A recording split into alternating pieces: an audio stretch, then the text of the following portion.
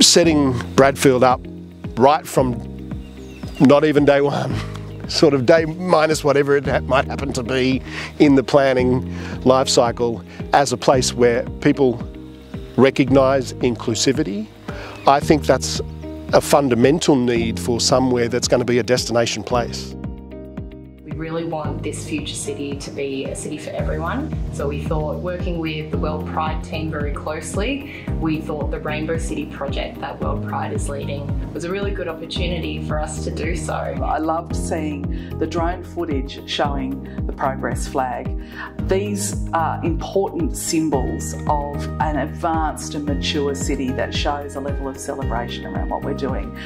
Having flags and the colours of WorldPride, of the queer community, are ways of saying to the people that visit us, you are welcome. To know that visitors coming into Sydney can look over the Parklands and their first welcome to the city is going to be those freedom colours and that beautiful installation. Like, what a magnificent thing to do, and how what a magnificent way to welcome our visitors.